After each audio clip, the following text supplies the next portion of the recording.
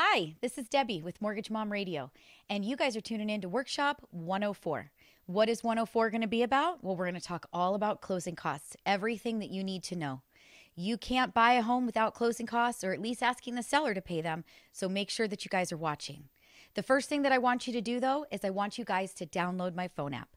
This is one of the most important ways for you guys to get in touch with me, run monthly payments to know what you can afford, run your affordability calculator. You can do so much with this phone app that it is very, very important. So text the word MOM to 474747. All you're going to do is click on the link that you get, and you're going to go ahead and save that to your home screen. It's really very simple. But these valuable tools at the tip of your fingers is very, very important when you guys are out thinking about buying a home. You're scrolling through Redfin, you're looking at Realtor.com, and you want to know if you can afford that house that you're viewing. Well, hey, you know what? Flip from the Redfin app over to the Mortgage Mom Radio app, and you can figure that out. Not only that, but you can text the word MOM to 474747, and you can respond to me then, and you can ask me your questions. I'm going to take those questions and I'm going to put them into the live feed during the premiere. So make sure that you're here and you guys are going through all of this. Put those questions in that comments and I'm going to start answering those for you right now. So here we go. We're going to move on. We're going to get right into closing costs. It's a really important piece of the entire home buying process. So what are closing costs? Closing costs are fees that are required in a purchase transaction and a refinance transaction. You need to have things like title insurance. You need to set up your new homeowner's insurance. You're going to have an escrow company that's going to do all of the work and all of the paperwork, and they're going to be your third party, your neutral third party that is going to make sure that they take instructions from you, the seller, the real estate agents, and the lender. So you really want them. Think of them as your attorney for your real estate transaction. So you're going to have fees coming from everywhere, and it's so important to understand what the fees are, where they're coming from, who they're coming from, etc. One thing I want you guys to take note on the screen right now is that it tells you that the biggest mistake that you can make is to start looking for a home and not understand closing costs.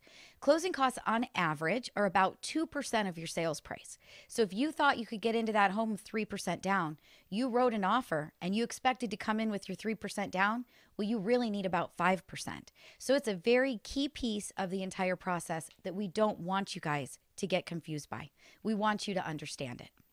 So we're just going to jump right in and we're going to look at what an estimate looks like. So I have a piece of an estimate up on the screen for you. I wanted to make it big enough that you could all actually see what those charges are and what they say next to them and what the dollar amounts are. This estimate that I did was for a sales price of $500,000. Why did I pick $500,000? Well, it's kind of an average number throughout LA County, Orange County, Riverside, San Bernardino. You're going to see those numbers very, very often. This estimate that I did is I used 10% down. A lot of people will have less money down and others are going to have more money down. So I wanted to go with something that was going to be middle of the road. If you want to see what your closing cost would look like for your particular transaction, all you have to do is reach out to me. Text the word MOM to 474747 and send me a message. If you have that phone app I told you to download, you can actually email me. You can call me. You can email Larry if you want to work with a guy. You can email Heidi. You can email whoever it is that you feel comfortable with, but you can send us a message. You can also call me from that phone app. So if there's something in particular that you want to know or that you want to see for you personally, I'm more than happy to put that together for you. But we're going to do just one estimate today because it does get overwhelming to think that we're going to go through all of the different loan programs and all of the different fees that you might see. But this is a really good indication of what you're going to see as far as closing costs are concerned. The price that you buy the home for will actually escalate the amount of closing costs because your closing costs are going to be based on your sales price. Your insurance will be based on your price, what you need to insure in your home. A more expensive home, it's going to cost you more in your insurance annually. Your property taxes are going to be more on the higher the price. So just remember that this is just an estimate and it's to give you guys something to look at to understand a little bit better. So the first place that I want you guys to look is at the very, very top, and it says 800. We're going to be in the 800 section right now. And in the 800 section, you'll see items payable in connection with the loan. And the first thing you see is a $650 charge. That $650 charge is for the processing fee. That is what the lender, the mortgage company that you go through, is going to charge you for the processing of your loan. There's processors that work on the file. They have to put all of your paperwork together, get it over to the underwriter, and that is a cost. Every mortgage company is going to have a little bit different in fees, but all of the 800 fees are actually coming directly from your mortgage company. These are the only fees that your mortgage company has any control over. They can't control what the escrow costs are. They cannot control what titles costs are. They can't control how much your property taxes are. You're responsible to find your homeowner's insurance policy. So this 800 section is coming from your lender. This is what you are paying to get your loan done. You'll see the second one says an underwriting fee. So an underwriting fee is exactly what it sounds like. It's what we're charging in order to cover the cost of the salaries for the underwriters that work on the files and work on the loans. So per loan, it costs about $650 based on the amount of times that an underwriter reviews the file and touches the file. So that is going to be an average number. Lender fees do not typically change by your sales price or your loan amount. So if you buy something for $200,000, $150,000, or $1 million, these numbers aren't going to change. No matter how small or how big that your loan is, the processor does just as much work. The underwriter does just as much work. So you're going to see that these fees are going to be flat fees that don't change. The last one in that 800 section is the funding fee, and that is the cost for our closers. Our closers are the ones that are responsible to work directly with your escrow company, balance all of the figures, wire the money out, balance the actual file itself, and make sure that all of those numbers and that funding goes right so that you can record on your home and become a homeowner. So these are the actual lender costs. If you move down below that in 803, you're going to actually see that the adjusted origination charges is $15.95. That is what those fees in the box above, the $650, $650, and $295 total. So that is what that number is. That is not an additional charge. In the 804 section, that is the cost of the appraisal. Every mortgage company has a little bit different cost, and it's based on the appraisal management company that they use to assign their appraisers. Our fee here for a conventional loan is $445 for the appraisal. So that is why I put that there for you. That is a third-party fee. We have to use a company, neutral third party, to order that appraisal so that we can make sure that we're getting a true value for the home and make sure that what we are lending you, the property is worth. So now we're going to move over to 1100 on the right-hand side of your screen. And you'll see there title charges. All of these fees that are listed out for you here are all of the costs between the title company, and you'll see settlement fee in the 1102, which is the escrow company. This is my very best guess, and this is not a flat number. This is my best guess of what I've seen over the last 20 years in this industry of what I typically see a cost for a $500,000 sales price run you. So you'll see at the top, there's a title endorsement fee of $100. There's a messenger courier fee of $80. There's a sub-escrow fee of $125. These are all title fees. What's a sub-escrow fee? Well, that means that the title company that you're getting your title insurance from, title insurance actually insures the lender. If you stop making payments, we're going to get paid back. But the title insurance company, if they are not also the escrow company, one in the same. So First American Title does have a First American escrow department. If you go through an all-in-one, you will not see that sub-escrow fee. But in the majority of cases, we see that the escrow company is an independent third party and the title company is a separate title company. So there's usually that sub-escrow fee. Well, what's the courier fee for? Well, we need somebody to run your paperwork from the escrow company where you signed and you got notarized to the county to actually record all of your paperwork so that you become the owner of the home. So that's what a courier fee could be. A courier fee could also just be something that has to happen in the middle of a transaction. So this is my estimate of what I see on average per file. All right, so then we've got a recording fee. So what's a recording fee? Well, that's going to be what the title company is going to charge to get that recorded, that paperwork recorded to make you the homeowner. So now we get into the settlement agent. Settlement agent is the escrow company. You'll see in 1102 and below, these are just all of my estimates of what I typically see an escrow company charge on a sales price of $500,000. This is going to change. If you have a $200,000 sale, they base it on the sales price. So this will go down. If you have $1 million, $2 million sale, this is going to go up significantly. One good way to actually look at it is it's typically $2 per thousand plus a $300 flat fee. That's just kind of an average. Plus, they've got a bunch of other fees like a doc processing fee, their messenger fees, their notary fee. Well, you do need to get your paperwork notarized. That's very important. If it's not notarized, we can't record it, and it's not legal and binding. So there is going to be a notary fee as well. So again, this is just my estimate to you to see what I expect you to pay in title and escrow costs for your loan. You also have government recording fees. So the county's going to charge you money to record your note and your deed of trust for you to be the owner on title. And those are usually approximately $150 here in the state of California. Every state is a little bit different. If you're in Illinois, it's actually an attorney state. There is no escrow company. The attorney and the title company work together. So depending on the state that you're in, you'll want to reach out to me and say, what does my estimate look like? I'm talking to California because the majority of my listeners are in California, with my radio show being on Go Country. And, that's just where everything is. This is where I'm located. So this is where the majority of my clients come from. But I work in many states. And if you're looking for an estimate for your state, all you have to do is reach out. How do you reach out? Exactly what I told you guys before. Text the word mom to 474747 and then send me a message, or give me a call. If you've got the phone app, great. If you don't, it's okay. 844-935-3634 or 844-WE-LEND-4U, and that is the number 4. You guys can also email me at Debbie, DEBBIE, at mortgagemomradio.com. Keep those questions coming into the feed right now, and I'm going to keep answering them for you.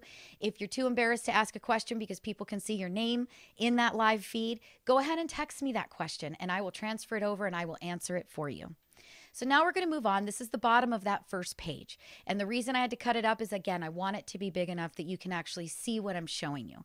So you'll see at the very bottom, total estimated closing costs are $54.29, and that is for that sales price of $500,000. But hey, wait. We're not done. We're not done. These are the actual closing costs. There are closing costs that are called recurring closing costs. And those are things that as a homeowner, you will have recur. Things like property taxes, things like homeowner's insurance. We need to set up an impound or an escrow account to make sure that when those bills are due, that we can pay those for you. So those are going to be a completely separate page, which we're going to get to next, that will be added to the total of all of the 800 and 1100 boxes that you saw that are totaling $5,429. Again, if you guys have any questions whatsoever, start shooting them at me right now and I'll answer those for you. You guys can call me directly offline. You can text those questions to me right now. I am here to help you guys in any way that I can. So the next thing that we've got is in the first box, you'll see 900. Well, the 900 is the interest that you are going to pay. Depending on the day of the month that you close your loan, you will pay interest from that day till the end of the month. I've used a number of 15 in my estimate. The reason I did that is middle of the road. Not everybody's going to close their loan on the first day of the month and have to pay 30 days of interest. And not everybody's going to close on the last day of the month and have no interest to pay. So I went ahead and I went with 15 to give you guys a good understanding.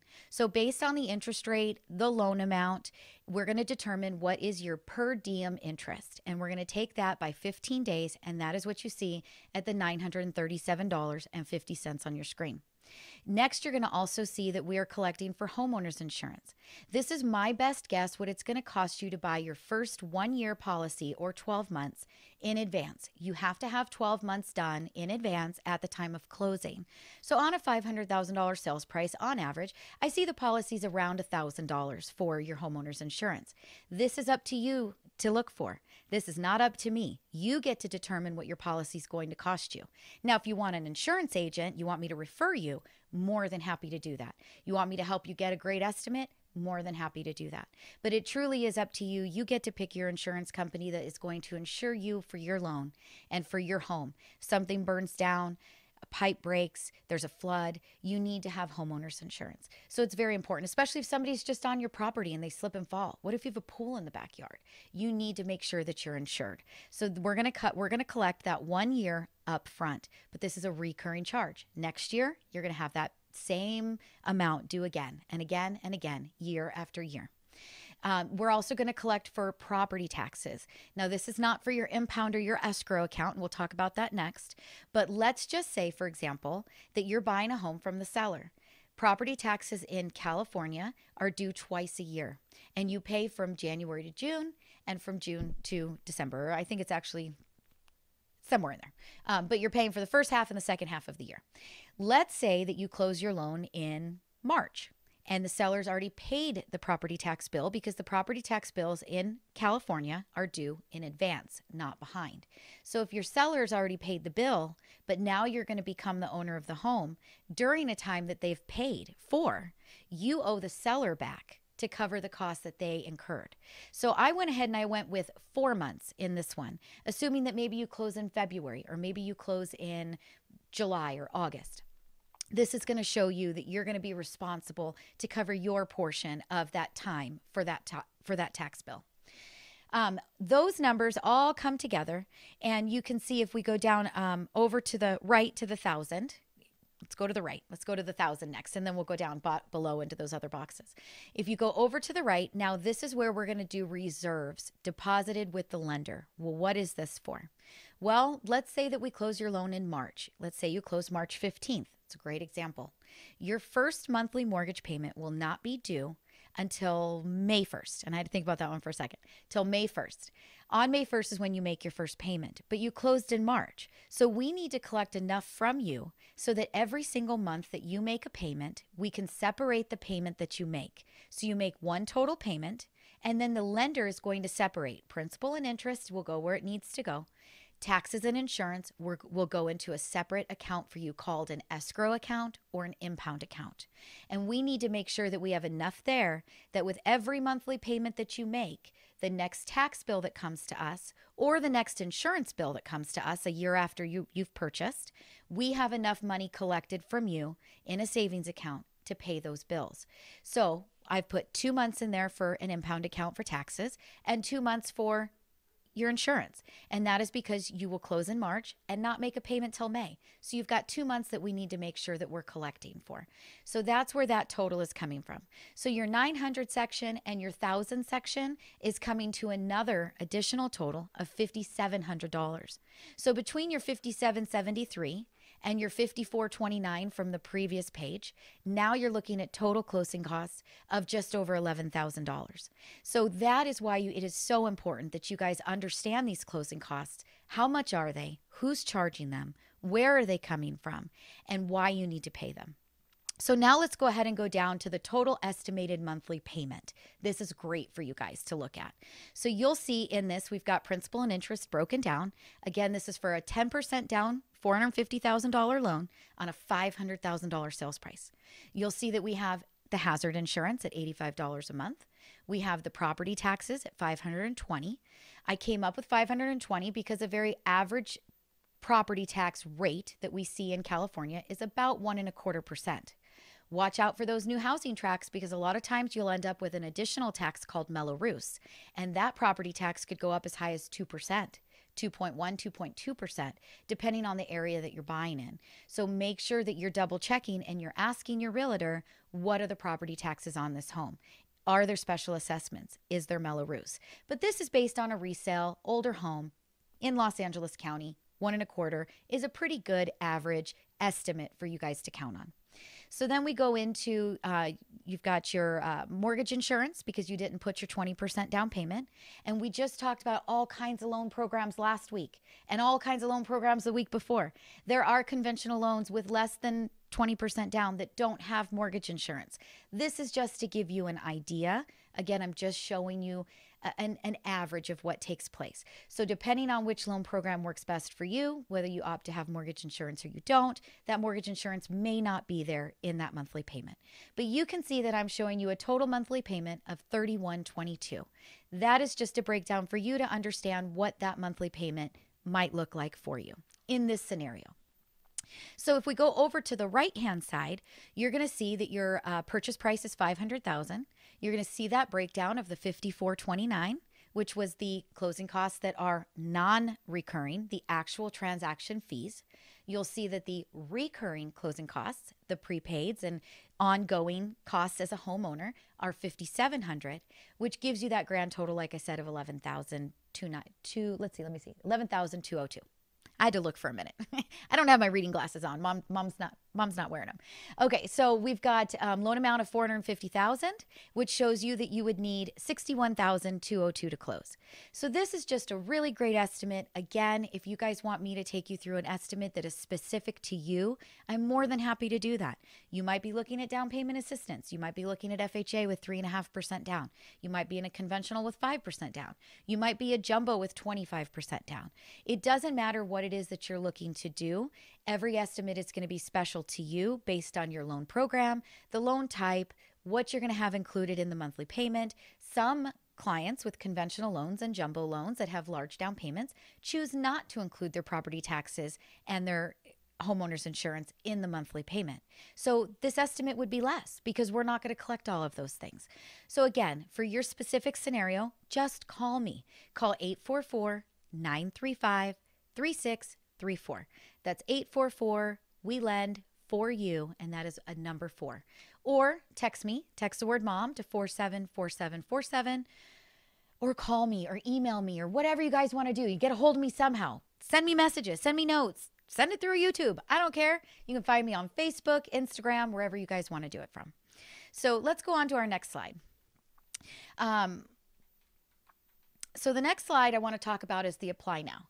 You guys are in workshop 104 and you've learned a lot, and you may not want to wait for me to finish this series that could take us another couple of months. We've got a lot of topics to cover, but you're ready to get started. You have an understanding of what's going on. You're about ready to dip your toe in the waters. You want to know what you might qualify for. Maybe you want to do a little bit of credit repair, and hey, don't miss next week because next week we're talking about credit. But maybe you want to do those things, but you need to have an understanding of what you can do. What might your file look like? Okay, well, now's the time. Go to my website, go to mortgagemomradio.com and click on the Apply Now button. It's going to take you 10 to 15 minutes to fill that application out. It's extremely easy. Then I'm going to actually send you a secured link to upload your documents to. W-2s, pay stubs, if you're self-employed, tax returns. Depending on your scenario, I'll ask you for what I need. I will not pull your credit report until you and I have talked. We've talked about your scenario and your situation, and I know exactly what it is that you're needing in our consultation. So we're going to consult first, and then I'm going to move forward. I won't pull the credit report until I have your permission. But this is a great way for you to get me to build you out a closing cost estimate. This is a great way for you to understand what programs are available to you. What might that monthly payment look like for you? So I can't encourage you enough, if you're just getting started, to plan ahead, to have that path of assistance, to know what that roadmap is and what that plan needs to be for you to become a homeowner. This is the first step. So don't miss it. Don't wait. Don't wait till you found the home of your dreams and then decide to apply. Apply now. Get it done, because when you walk into that home and you fall in love, you need to be ready, prepared for what you need, know what those closing costs are going to be, how much cash do you need to close, and have that pre-approval letter in your hand. So last but not least, how do you guys contact us? Well, I've given it to you a couple of times in this show, but pause this page right now. Check it out. Real easy. Text me. Go to my Facebook page. Send me a message. I'm totally fine with that. Everywhere you want to find me is Mortgage Mom Radio. Don't forget the radio. You guys can call us. And hey, if you're enjoying this, please give me a thumbs up here. Subscribe to my channel for my future workshops. And give me a Yelp review. I would love it. I'm working so hard for you guys. And, other than the satisfaction of knowing that I'm educating people, I don't get anything else. So please, give me a Yelp review. I would love that.